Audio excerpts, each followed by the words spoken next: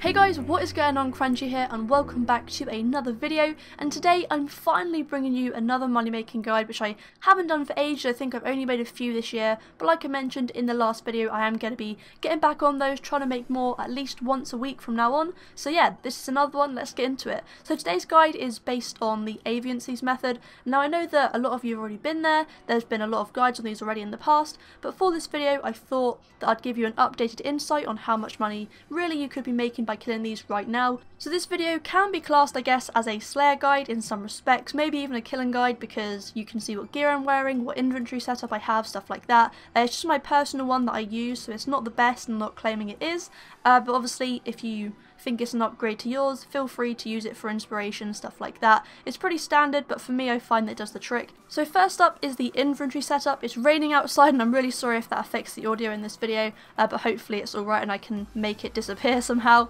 But for me, I just take a super restore flask, 2 prayer pots, some shark. I did take way too many in this video before I get comments on that, but obviously if you're a lower level then you might need to take this many. And I also carried my beast of burden, which is a war tortoise. If you don't have a war tortoise, take whatever one you have. If you don't have one, it's not that big of a deal because most of the items dropped are noted anyway, so it's not really that big of a deal. Doesn't really take up that much room in your bag anyway, so it doesn't really matter. And the final item is climbing boots. You have to take these unless you have the teleport to Trollheim, I believe it is. And the climbing boots, as I'm sure most of you know, are just to give you access to climbing over the rocks on the path. Moving on, we have my gear setup. Personally, I wear full Armadale as my armour because for me, I find it pretty good for defence, and of course with the full set you do get the extra set defence bonus, which is always nice. And I also take a Zamorak stole to stop myself getting attacked by other followers, unless of course I accidentally attack them. For weapons, I use the dual Karil's pistol crossbows with bolt racks. This can be pretty pricey, so if you don't have that much money, alternative weapons can be used, and obviously if you don't have the level for it, use whatever one you can obviously use. The last few things I take are my Ring of Wealth, just to sort of boost my luck a little bit, and also my Vampirism Aura to help my defense further as well.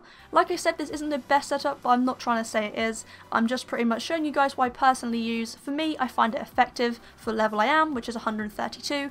Plus my combat levels, which are in the 90s. So I have been using this setup for a while now, even when I wasn't 132, but still up to now it's proving to be pretty good. So that's just my opinion on it, but obviously if you have a different way, then that's fine as well. Alright, so moving on to how you get there. Most of you already know this, just in case you don't know, here's like a quick map out of what path to take just to get there. It's pretty easy once you've done it 1 or 2 times, but like I said, if you guys haven't, then this is obviously hopefully going to help you see what way to go and stuff like that. Just a tip which I personally find pretty easy is if you want like fast transport to get there, move your house to the Fremennik province and then use a house teleport and then just run the rest of the way, just to save you running further. That's just my opinion, that's what I do. Once you're in the God Wars dungeon, head south until you get to a bridge.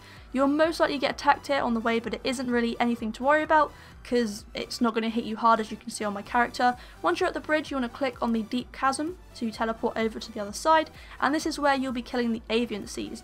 You can pick the first spot, which is just over the bridge you'll see me get to, and I'll kill a few there for you guys just so you can see. Or you can just go further, which I believe is west on the map, which I'll show you in just a second. But the first location I think is better if you're a lower level because there are less aviancies there, less other spiritual mages, stuff like that can attack you.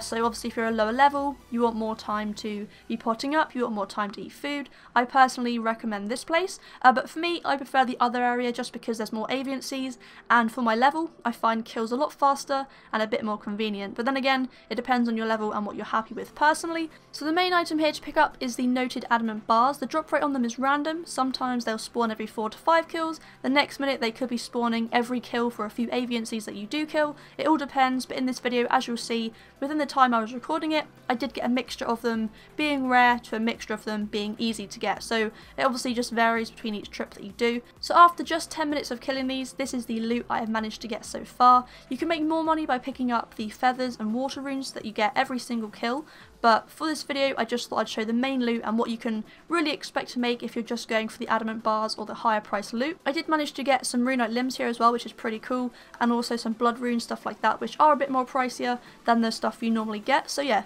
that's the type of stuff you can be looking out for. And as you can see, I've made just a bit over 155k. The gold ore was from the spiritual rangers, so you can either count that or not. Sometimes you accidentally use an ability which hits other monsters as well, so you know, you could end up actually getting some extra loot. But regardless, you can make around 150 to 160k in about 10 minutes. Just under that is how long I was recording for. And yeah, this can of course vary depending on your combat levels, if you have people helping you, where you are, stuff like that. So per hour you can be looking to make around 930 to 1 mil, which isn't crazy, but considering that it is for a lower level player, it's pretty easy to do. It's a nice amount of money. It pretty much guarantees you decent profits per time you go here, regardless of how long you stay for. I come here sometimes and, you know, just make some quick money if I need to make something for skilling or something like that. So if you're decent level, you think you can do this, I definitely recommend it if you haven't already tried it out. Of course, if you have, then this is just an update on how much money you could roughly be making right now. Obviously, if you are high level, like I've said, you can make more than this, which would be pretty awesome. If you're a lower level, then maybe slightly less, but on average, this is how much you can be making. So yeah, guys, that pretty much concludes today's guide. Hopefully you have enjoyed it. Like always, thank you so much for watching. Hopefully you did find it somewhat useful and make some money from this. I know, like I told you guys, it isn't the best setup, but it's what I use and I find it really effective for me. So if you want to take some tips from it, feel free to do that. If you want me to make a video on a different money making method, again, leave it down there as well. And I'll definitely get around to looking at it and making it. If you did enjoy the video, guys, leave it a massive thumbs up and subscribe for more. And thank you so much for watching again, and I'll see you in the next one.